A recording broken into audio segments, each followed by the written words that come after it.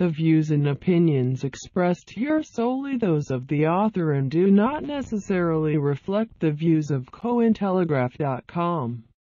Every investment and trading move involves risk, so you should conduct your own research when making a decision. This text should not be considered as legal or investment advice. Transactions involving cryptocurrencies are raising interesting questions and concerns in the field of taxation. The supply of electronic goods and services has implications in the field of consumption taxation, which has been harmonized in the European Union through the implementation of the value-added taxation (VAT) system. Following a recent tax ruling issued by the Portuguese tax authority (PTA). This article discusses VAT-related implications of cryptocurrencies, tokens, and initial coin offerings (ICO).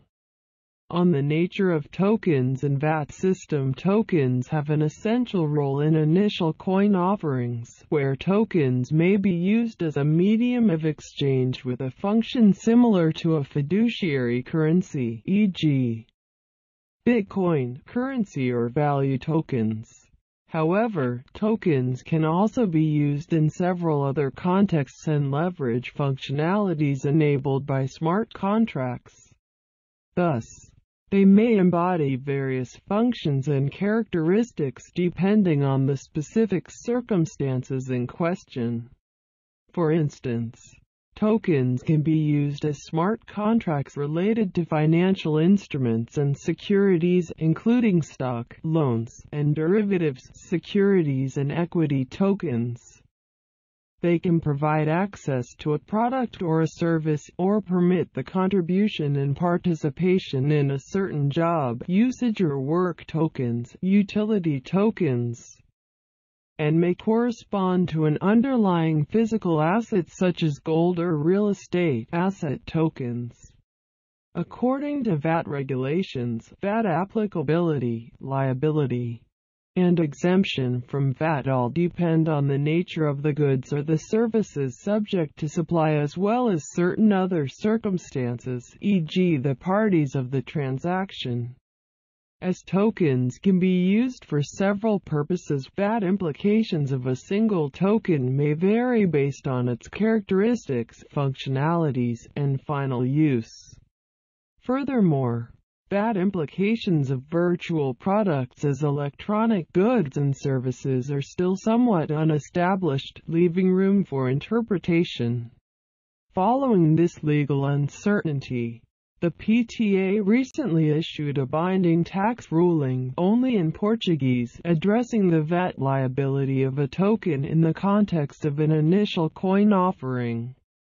Tax ruling by the Portuguese tax authority. The tax ruling request arose from an ICO, and the token in question, which had been built on top of Ethereum, was described to be similar to Bitcoin.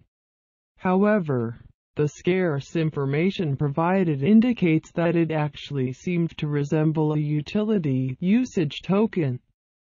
The essential question brought up in the request was whether VAT exemption could be granted to the token by applying the exemption foreseen for transactions concerning currency, banknotes, and coins used as legal tender.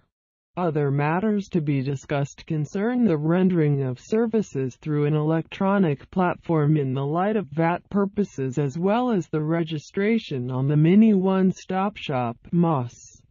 The PTA concluded that, in principle, transactions containing a token may be considered an onerous transfer of goods and, thus, prima facie liable to VAT. Notwithstanding, the tax authority confirmed that the transfer of tokens may be exempt from VAT under the exemption foreseen for transactions concerning currency, banknotes, and coins used as legal tender. Furthermore, it was established that the VAT exemption only applies if the transfer of tokens consists merely in an alternative form of payment. In other words, Attention needs to be paid to the characteristics and functions of the token in question, which typically requires a case-by-case analysis.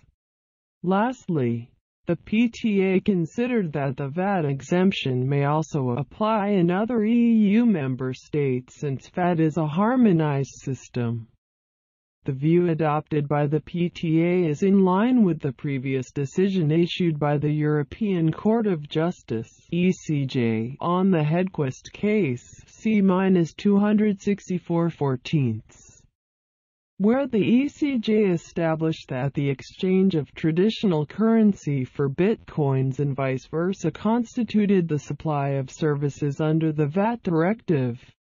However, the supply of services in question was regarded as exempt from VAT under the exemption concerning legal tender.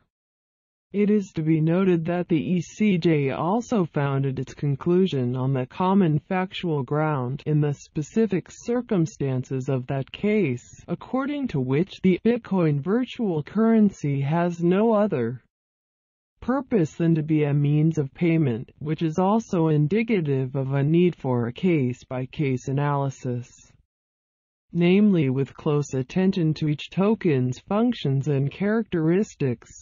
With regard to the supply of electronic services, the PTA stated that pursuant to the Portuguese VAT code, the electronic rendering of services is taxable in the state of the acquirer, whether the latter is a consumer (B2C) or a company (B2B), and regardless of the state of the supplier.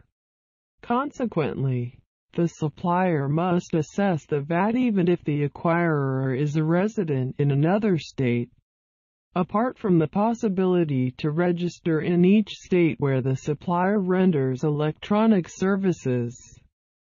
The supplier may also register at MOST, which enables all VAT obligations to be complied with in one EU member state. Other tax aspects: income tax exemption on the sale of cryptocurrencies. In addition to the VAT-related implications discussed above, cryptocurrencies have raised other tax-related questions in Portugal. The PTA has already deliberated on income taxation of the sale and purchase of cryptocurrencies in a previous tax ruling, only in Portuguese. According to this ruling, also touched upon at Cointelegraph, the Portuguese personal income taxation regime did not apply to the income derived from the sale of cryptocurrency, as no income category covers cryptocurrency gains, provided that the sale is not performed in the context of a business activity.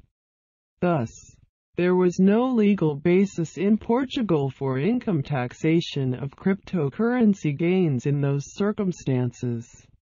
However, as opposed to consumption taxation, income taxation is not harmonized at the European Union level.